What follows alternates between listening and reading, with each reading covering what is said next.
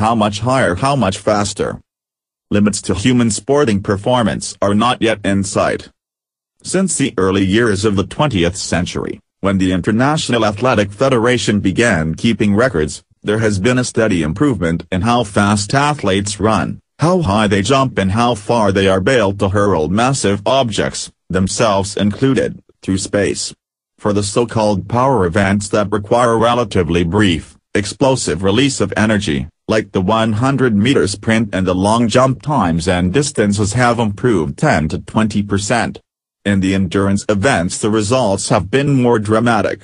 At the 1908 Olympics, Job Hayes of the U.S. team ran to marathon in a time of 2:55 and 18 seconds. In 1999, Morocco's Khalid Kanouchi set a new world record of 2:05 and 42 seconds, almost 30% faster. No one theory can explain improvements in performance, but the most important factor has been genetics. The athlete must choose his parents carefully, says Jesus Tapina, a sports scientist at Indiana University, invoking an oft-cited adage. Over the past century, the composition of the human gene pool has not changed appreciably, but with increasing global participation in athletics and greater rewards to tempt athletes, it is more likely that individuals possessing the unique complement of genes for athletic performance can be identified early. Was there someone like sprinter Michael Johnson in the 1920s? Dapina asks. I'm sure there was, but his talent was probably never realized. Identifying genetically talented individuals is only the first step. Michael Yesus, an emeritus professor of sports science at California State University at Fullerton, maintains that genetics only determines about 1/3 of what an athlete can do. But with the right training we can go much further with that 1/3 than we've been going. Yesus believes that U.S. runners, despite their impressive achievements, are running on their genetics. By applying more scientific methods, they are going to go much faster. These methods include strength training that duplicates what they are doing in their running events, as well as plyometrics, a technique pioneered in the former Soviet Union. Whereas most exercises are designed to build up strength or endurance, plyometrics focuses on increasing power, the rate at which an athlete can expend energy. When a sprinter runs, Yesus explains, her foot stays in contact with the ground for just under 1/10 of a second, half of which is devoted to landing and the other half to pushing off. Plyometric exercises help athletes make the best use of this brief interval. Nutrition is another area that sports trainers have failed to address adequately. Many athletes are not getting the best nutrition, even through supplements, Yesus insists. Each activity has its own nutritional needs. Few coaches, for instance, understand how deficiencies in trace minerals can lead to injuries. Focused training will also play a role in enabling records to be broken. If we applied the Russian training model to some of the outstanding runners we have in this country, Yesus asserts, they would be breaking records left and right. He will not predict by how much, however. Exactly what the limits are it's hard to say, but there will be increases even if only by hundredths of a second, as long as our training continues to improve. One of the most important new methodologies is biomechanics, the study of the body in motion.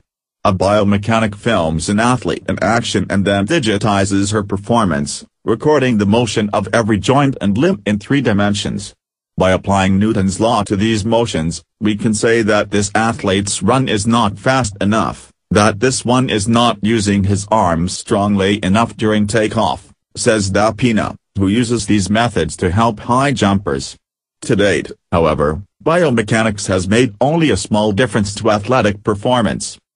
Revolutionary ideas still come from the athletes themselves. For example, during the 1968 Olympics in Mexico City, a relatively unknown high jumper named Dick Fosbury won the gold by going over the bar backwards, in complete contradiction of all the received high jumping wisdom, a move instantly dubbed the Fosbury flop. Fosbury himself did not know what he was doing. That understanding took the later analysis of biomechanics specialists, who put their minds to comprehending something that was too complex and unorthodox ever to have been invented through their own mathematical simulations. Fosbury also required another element that lies behind many improvements in athletic performance, an innovation in athletic equipment. In Fosbury's case, it was the cushions that jumpers land on. Traditionally, high jumpers would land in pits filled with sawdust. But by Fosbury's time, sawdust pits had been replaced by soft foam cushions, ideal for flopping. In the end, most people who examine human performance are humbled by the resourcefulness of athletes and the powers of the human body. Once you study athletics, you learn that it's a vexingly complex issue, says John S. Raglan, a sports psychologist at Indiana University. Core performance is not a simple or mundane thing of higher, faster, longer. So many variables enter into the equation, and our understanding in many cases is fundamental. We've got a long way to go. For the foreseeable future, records will be made to be broken. Cao hơn, nhanh hơn bao nhiêu?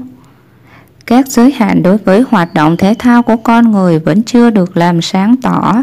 Kể từ những năm đầu của thế kỷ 20, khi Liên đoàn Thể thao Quốc tế bắt đầu giữ những kỷ lục, đã có sự cải thiện liên tục về việc vận động viên chạy nhanh như thế nào, họ nhảy cao bao nhiêu và họ ném được những đồ vật nặng, bao gồm cả họ vào không gian bao xa.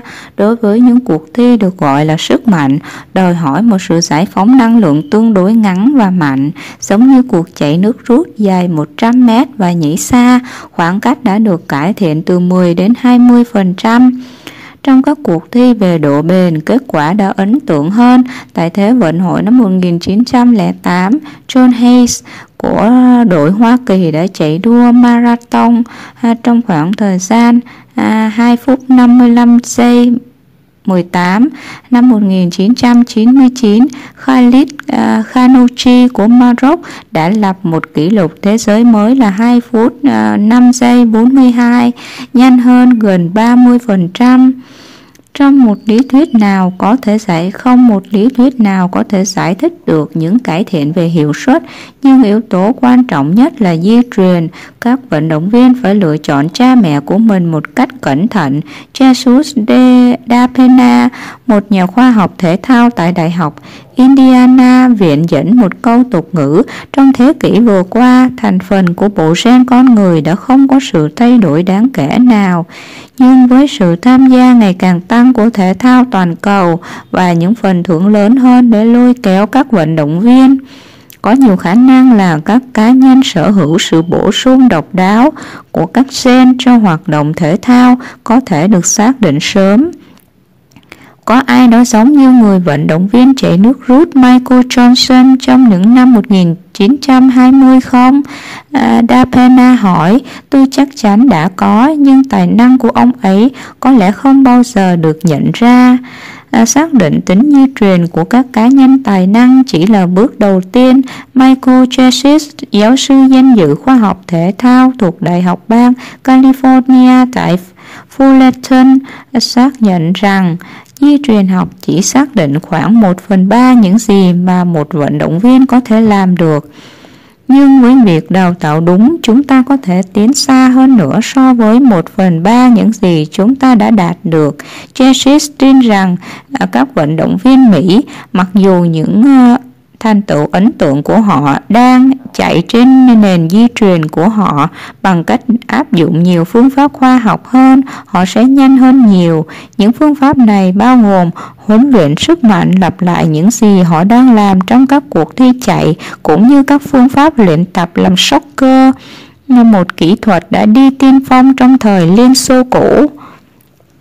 Trong khi hầu hết các bài luyện tập được thiết kế để tăng sức mạnh hoặc sự bền bỉ, plyometrics tập trung vào việc gia tăng công suất, tốc độ và mà vận động viên có thể dùng hết năng lượng. Khi một người chạy nước rút chạy, Chessis giải thích, bàn chân của cô ấy vẫn tiếp xúc với mặt đất chỉ dưới 1/10 giây. Một nửa trong số đó là dành cho tiếp đất và một nửa khác để bắt đầu chạy. Các bài tập plyometric giúp các vận động viên tận dụng tối đa khoảng thời gian ngắn này. Dinh dưỡng là một lĩnh vực khác mà các huấn luyện viên thể thao đã không thể giải thích một cách đầy đủ. Scarce nhấn mạnh, nhiều vận động viên không nhận được chế độ dinh dưỡng tốt nhất, thậm chí thông qua các chất bổ sung. Mỗi hoạt động có những nhu cầu dinh dưỡng riêng. Ví dụ, rất ít huấn luyện viên hiểu rằng sự thiếu hụt khoáng chất có thể dẫn đến thương tích như thế nào. Huấn luyện viên Trung cũng sẽ đóng một vai trò trong việc giúp phá vỡ các kỷ lục. Scarce khẳng định, nếu chúng ta áp dụng mô hình đào tạo của Nga cho một số vận động viên nổi bật mà chúng ta có ở đất nước này, họ sẽ phá vỡ các kỷ lục ở bên trái và bên phải. Tuy nhiên, ông sẽ không dự đoán được chính xác những giới hạn rất khó để nói, nhưng sẽ tăng lên thậm chí chỉ bằng 1% giây, miễn là việc huấn luyện của chúng tôi tiếp tục được cải thiện. Một trong những phương pháp mới quan trọng nhất là sinh cơ học, nghiên cứu về cơ thể đang chuyển động. Một cơ sinh học quay lại một vận động viên đang hoạt động và sau đó số hóa hiệu suất của cô, ghi lại chuyển động của mỗi khớp và chỉ theo 3 chiều. Bằng cách áp dụng định luật của Newton cho những chuyển động này, chúng ta có thể nói rằng vận động viên này chạy chưa đủ nhanh, rằng người này không sử dụng cánh tay của mình đủ mạnh trong khi bắt đầu nhảy. Dapena nói, người sử dụng những phương pháp này để giúp các vận động viên nhảy cao. Tuy nhiên, cho đến nay, sinh cơ học đã chỉ tạo ra sự khác biệt nhỏ trong hoạt động thể thao. Những ý tưởng cách mạng dẫn đến từ chính các vận động viên. Chẳng hạn, trong suốt Thế vận hội 1968, tại thành phố Mexico, một người nhảy cao vô danh tên là Dick Fosbury đã giành được huy chương vàng bằng cách vượt qua xà bằng lưng, hoàn toàn mâu thuẫn với sự hiểu biết về nhảy cao. Một động tác ngay lập tức được gọi là Fosbury Flop. Chính Fosbury đã không biết mình đang làm gì. Sự hiểu biết này đã đòi hỏi các phân tích sau đó của các chuyên gia về cơ sinh học, những người đặt tâm trí của mình để hiểu được một cái gì đó là quá phức tạp và không chính thống, từng được phát minh thông qua mô phỏng toán học của riêng mình. Fosbury cũng yêu cầu một yếu tố khác nằm sau nhiều cải tiến trong hoạt động thể thao, sự đổi mới trong trang bị thiết bị thể thao. Trong trường hợp của Fosbury, đó là cái nệm nhảy lên. Theo truyền thống, các vận động viên nhảy cao sẽ nhảy trên các hố được đổ đầy mùn cưa, nhưng trong thời của Fosbury, những hố mùn cưa đã được thay thế bằng đệm mềm bọt, lý tưởng để rơi xuống. Cuối cùng, hầu hết mọi người kiểm tra hiệu suất của con người đều phải hạ mình bởi sự tháo vát của các vận động viên và sức mạnh của cơ thể con người. John S. Cracklin, nhà tâm lý học thể thao tại Đại học Indiana nói, một khi bạn học môn điền kinh, bạn sẽ học được rằng đó là một vấn đề rất phức tạp. Hiểu năng cốt lõi không phải là một điều đơn giản hay thứ tầm thường của cao hơn, nhanh hơn và lâu hơn. Rất nhiều biến nhập vào phương trình và sự hiểu biết của chúng ta trong nhiều trường hợp là rất cơ bản. Chúng ta có một chặng đường dài để đi. Trong tương lai gần, những kỷ lục sẽ được tạo ra để bị phá vỡ. The nature and aims of archaeology. Archaeology is partly the discovery of the treasures of the past, partly the careful work of the scientific analyst, partly the exercise of the creative imagination. It is toiling in the sun on an excavation in the Middle East, it is working with living Inuit in the snows of Alaska, and it is investigating the sewers of Roman Britain. But it is also the painstaking task of interpretation, so that we come to understand what these things mean for the human story. And it is the conservation of the world's cultural heritage against looting and careless harm. Archaeology, then, is both a physical activity out in the field, and an intellectual pursuit in a study or laboratory. That is part of its great attraction. The rich mixture of danger and detective work has also made it the perfect vehicle for fiction writers and filmmakers, from Agatha Christie with Murder in Mesopotamia to Steven Spielberg with Indiana Jones. However far from reality such portrayals are, They capture the essential truth that archaeology is an exciting quest, the quest for knowledge about ourselves and our past. But how does archaeology relate to disciplines such as anthropology and history, that are also concerned with the human story?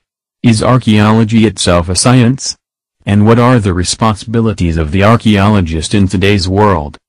Anthropology, at its broadest, is the study of humanity, our physical characteristics as animals and our unique non-biological characteristics that we call culture.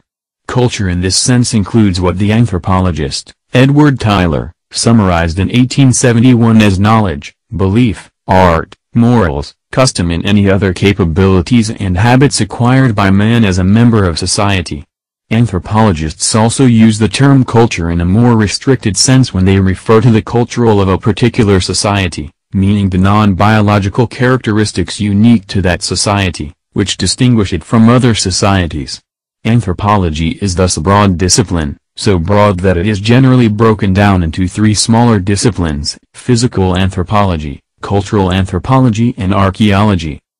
Physical anthropology, or biological anthropology as it is also called, concerns the study of human biological or physical characteristics and how they evolved. Cultural anthropology, or social anthropology, analyzes human culture and society. Two of its branches are ethnography, the study at first hand of individual living cultures, and ethnology, which sets out to compare cultures using ethnographic evidence to derive general principles about human society.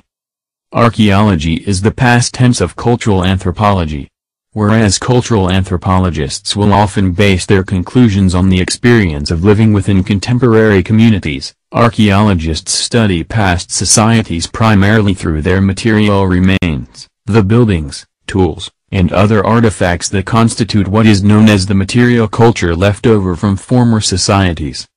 Nevertheless, one of the most important tasks for the archaeologist today is to know how to interpret material culture in human terms. How were those pots used? Why are some dwellings round and others square? Here the methods of archaeology and ethnography overlap. Archaeologists in recent decades have developed ethnoarchaeology, where, like ethnographers, they live among contemporary communities, but with the specific purpose of learning how such societies use material culture, how they make their tools and weapons, why they build their settlements where they do, and so on. Moreover, archaeology has an active role to play in the field of conservation. Heritage studies constitutes a developing field, where it is realized that the world's cultural heritage is a diminishing resource which holds different meanings for different people. If, then, archaeology deals with the past, in what way does it differ from history? In the broadest sense, just as archaeology is an aspect of anthropology, so too is it a part of history, where we mean the whole history of humankind from its beginnings over 3 million years ago. Indeed, for more than 99% of that huge span of time, archaeology, the study of past material culture, is the only significant source of information. Conventional historical sources begin only with the introduction of written records around 3000 BC in Western Asia, and much later in most other parts of the world. A commonly drawn distinction is between prehistory, example as the period before written records, and history in the narrow sense, meaning the study of the past using written evidence.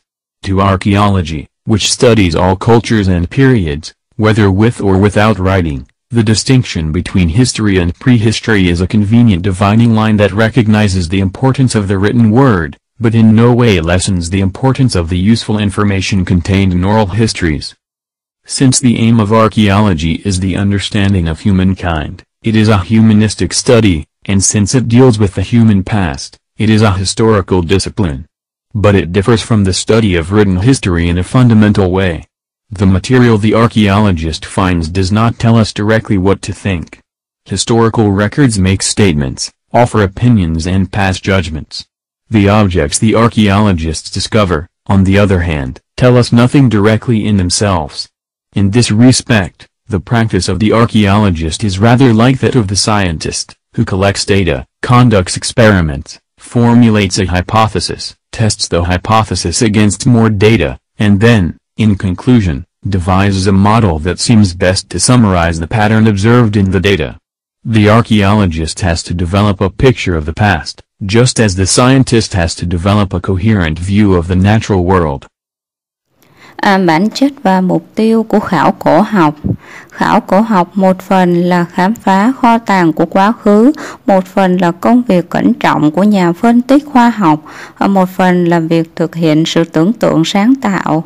Khảo cổ học có thể là lao động nặng nhọc dưới ánh nắng mặt trời trong một cuộc khai quật ở Trung Đông, làm việc với người Inuit sống trong tuyết của Alaska và khảo sát các đường ống thoát nước của Anh quốc La Mã.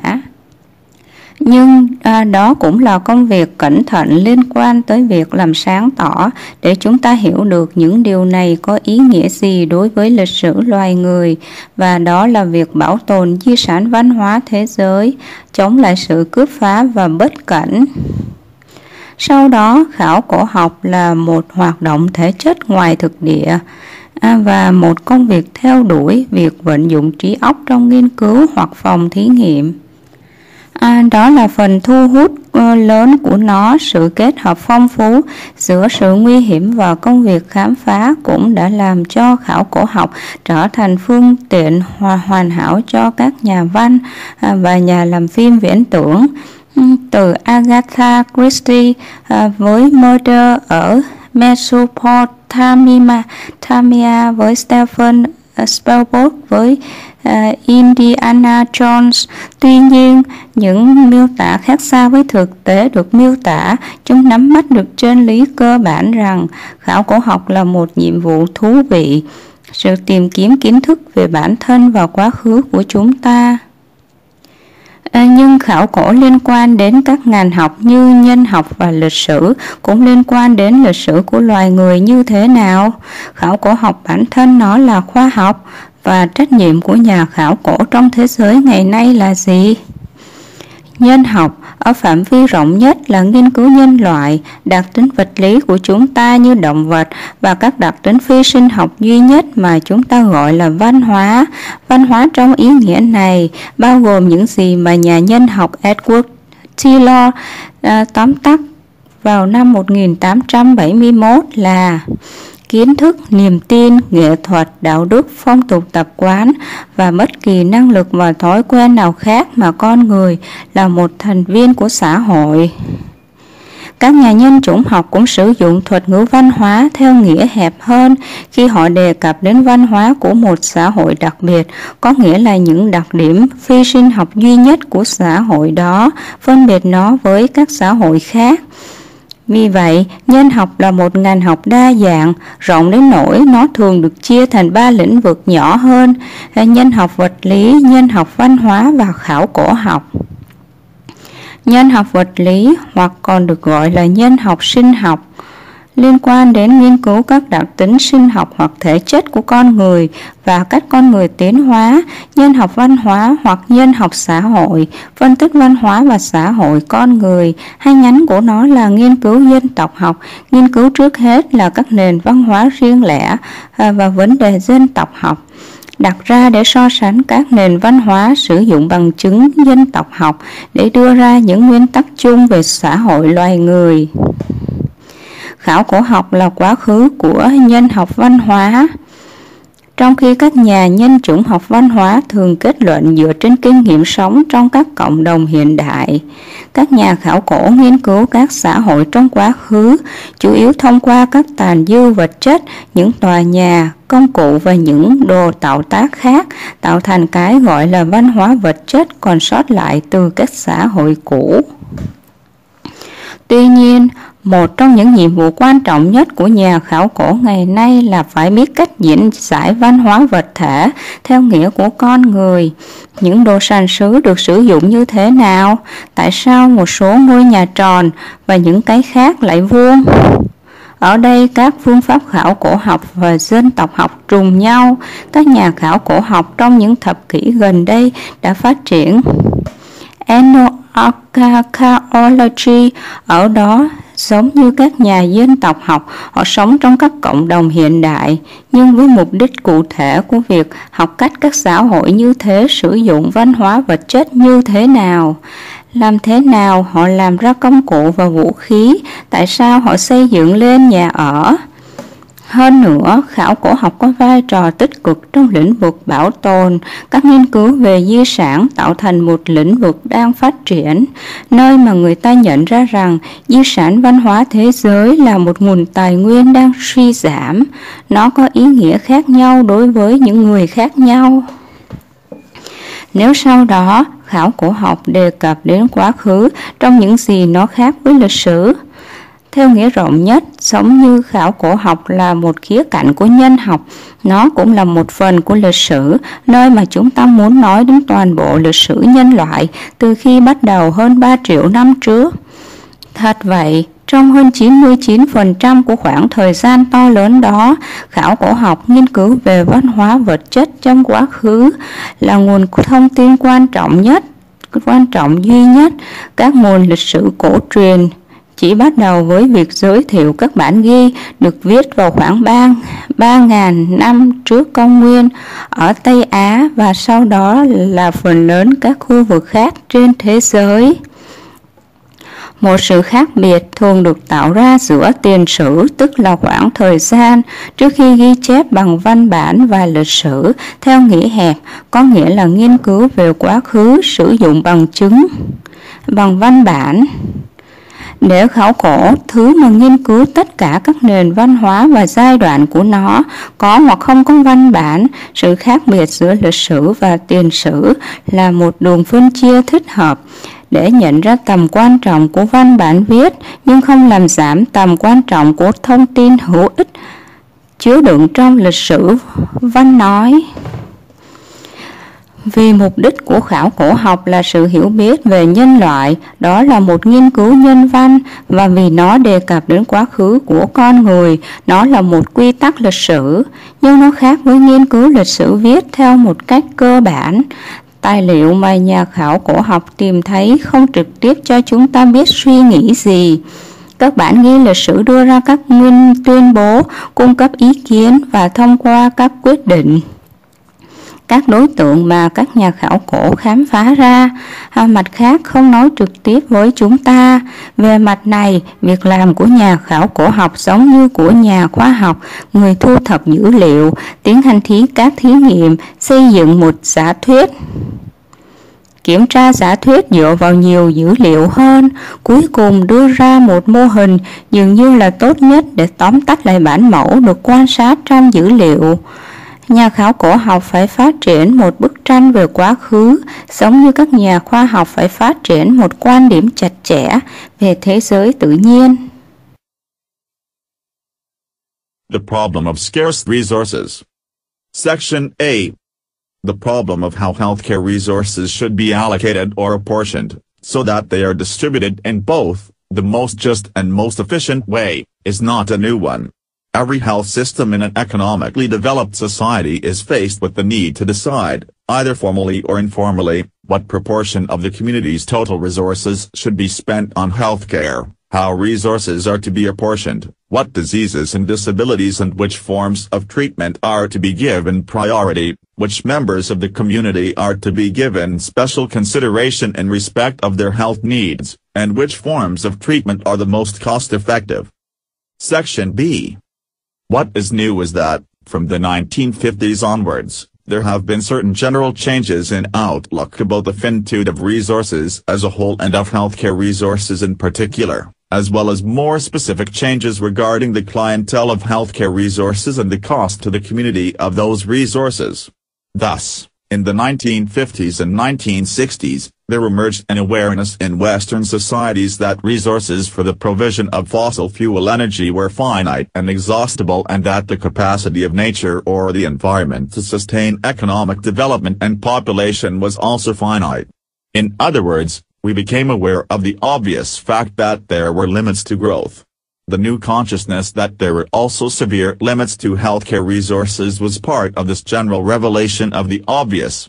Looking back, it now seems quite incredible that in the national health systems that emerged in many countries in the years immediately after the 1939-45 World War, it was assumed without question that all the basic health needs of any community could be satisfied, at least in principle, the invisible hand of economic progress would provide. Section C. However, at exactly the same time as this new realization of the finite character of healthcare resources was sinking in, an awareness of a contrary kind was developing in Western societies, that people have a basic right to healthcare as a necessary condition of a proper human life. Like education, political and legal processes and institutions, public order, communication, transport and money supply, healthcare came to be seen as one of the fundamental social facilities necessary for people to exercise their other rights as autonomous human beings. People are not in a position to exercise personal liberty and to be self-determining if they are poverty-stricken, or deprived of basic education, or do not live within a context of law and order. In the same way, basic healthcare is a condition of the exercise of autonomy. Section D. Although the language of rights sometimes leads to confusion, by the late 1970s it was recognized in most societies that people have a right to healthcare, though there has been considerable resistance in the United States to the idea that there is a formal right to healthcare. It is also accepted that this right generates an obligation or duty for the state to ensure that adequate healthcare resources are provided out of the public purse. The state has no obligation to provide a healthcare system itself, but to ensure that such a system is provided. Put another way, basic healthcare is now recognized as a public good, rather than a private good that one is expected to buy for oneself. As the 1976 Declaration of the World Health Organization put it, the enjoyment of the highest attainable standard of health is one of the fundamental rights of every human being without distinction of race, religion, political belief, economic or social condition. As has just been remarked, in a liberal society basic health is seen as one of the indispensable conditions for the exercise of personal autonomy. Section E. Just at the time when it became obvious that healthcare resources could not possibly meet the demands being made upon them, people were demanding that their fundamental right to healthcare be satisfied by the state. The second set of more specific changes that have led to the present concern about the distribution of healthcare resources stems from the dramatic rise in health costs in most Act I countries, accompanied by large-scale demographic and social changes which have meant, to take one example, that elderly people are now major, and relatively very expensive, consumers of healthcare resources. Thus in OECD countries as a whole, health costs increased from 3.8% of GDP in 1960 to 7% of GDP in 1980, and it has been predicted that the proportion of health costs to GDP will continue to increase. In the US the current figure is about 12% of GDP, and in Australia about 7.8% of GDP.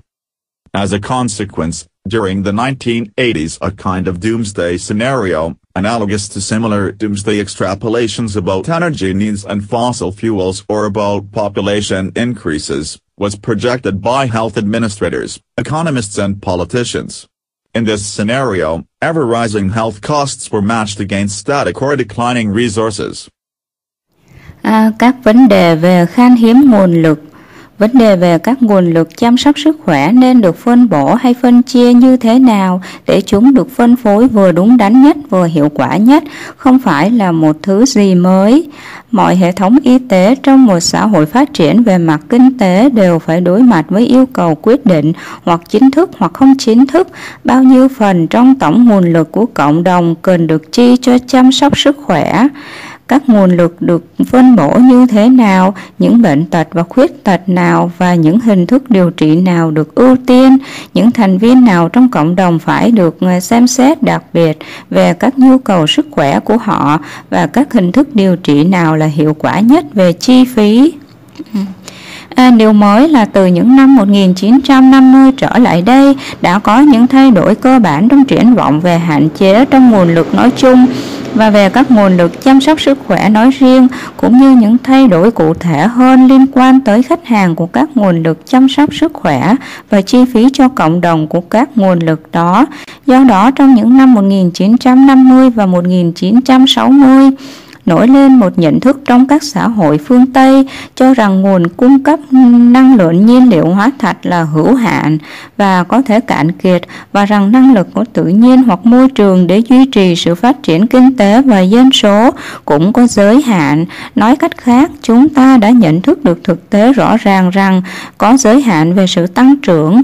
Những sự hiểu biết mới cũng có những giới hạn nghiêm trọng đối với các nguồn lực chăm sóc sức khỏe, là một phần của sự khám phá chung hiển nhiên này. Nhìn lại, bây giờ dường như không thể tin rằng trong các hệ thống y tế quốc gia xuất hiện ở nhiều nước trong những năm ngay sau Thế chiến 1939-45, giả sử không có nghi ngờ rằng tất cả nhu cầu sức khỏe cơ bản của bất kỳ cộng đồng nào cũng có thể được đáp ứng ít nhất về nguyên tắc, bàn tay vô hình của tiến bộ kinh tế sẽ cung cấp. Tuy nhiên, đúng lúc việc nhận thức mới về tính hữu hạn của các nguồn lực chăm sóc sức khỏe đang chìm dần, một kiểu nhận thức trái ngược đang phát triển trong các xã hội phương Tây rằng mọi người đều có quyền cơ bản về chăm sóc sức khỏe như là một điều kiện cần thiết của cuộc sống con người riêng biệt.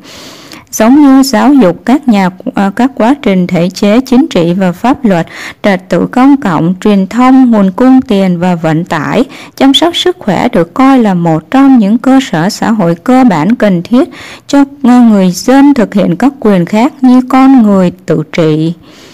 Mọi người không ở tư thế thực hiện quyền tự do cá nhân và tự quyết định nếu họ đang nghèo đói hoặc bị tước đoạt nền giáo dục cơ bản hoặc không sống trong một bối cảnh của pháp luật và trật tự.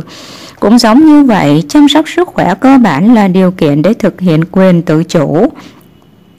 Mặc dù cách diễn đạt của quyền đôi khi dẫn đến sự nhầm lẫn, vào cuối những năm 1970, nó đã được hầu hết các xã hội thừa nhận rằng mọi người đều có quyền được chăm sóc sức khỏe. Mặc dù có sự phản đối đáng kể ở Hoa Kỳ với ý tưởng rằng có một quyền chăm sóc sức khỏe, thừa nhận rằng quyền này tạo ra trách nhiệm hoặc nghĩa vụ đối với nhà nước để đảm bảo rằng các nguồn lực chăm sóc sức khỏe đủ để được cung cấp từ ngân quỹ nhà nước. Nhà nước không có nghĩa vụ cung cấp một hệ thống chăm sóc sức khỏe, nhưng đảm bảo rằng một hệ thống như vậy được cung cấp. Nói một cách khác, chăm sóc sức khỏe cơ bản bây giờ được công nhận là hàng hóa công cộng, chứ không phải là hàng hóa cá nhân mà ai đó mong muốn mua cho chính mình. Theo tuyên bố năm 1976 của Tổ chức Y tế Thế giới, việc hưởng thụ các tiêu chuẩn sức khỏe cao nhất có thể đạt được là một trong những quyền cơ bản của mọi người, không phân biệt chủng tộc, tôn giáo, tín ngưỡng chính trị, điều kiện kinh tế hoặc xã hội.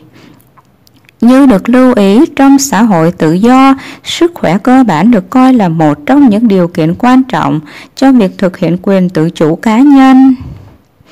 Ngay vào thời điểm mà rõ ràng là các nguồn lực chăm sóc sức khỏe không thể đáp ứng được nhu cầu của mọi người, họ đòi hỏi nhà nước phải thỏa mãn về quyền cơ bản của họ trong chăm sóc sức khỏe.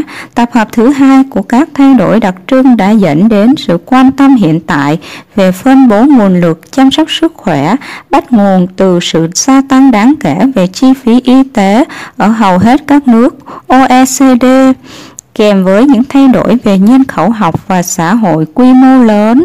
Có nghĩa là, ví dụ, người cao tuổi hiện nay là người tiêu dùng chính và chi phí tương đối đắt các nguồn lực chăm sóc sức khỏe. Như vậy, ở các nước OECD nói chung, chi phí y tế tăng từ 3,8% GDP năm 1960 lên 7% GDP vào năm 1980. Và sự dự đoán tỷ trọng chi phí y tế cho GDP sẽ tiếp tục tăng. Ở Mỹ, con số hiện tại khoảng 12% GDP và ở Úc khoảng 7,8% GDP. Do đó, trong những năm 1980, kịch bản ngày tận thế tương tự như sự ngoại suy ngày tận thế, tương tự về nhu cầu năng lượng và nhiên liệu hóa thạch hoặc tăng dân số, được dự đoán bởi các nhà quản lý y tế, các nhà kinh tế học và các chính trị gia. Trong kịch bản này, chi phí y tế ngày càng tăng đã được kết hợp với tài nguyên ổn định hoặc giảm.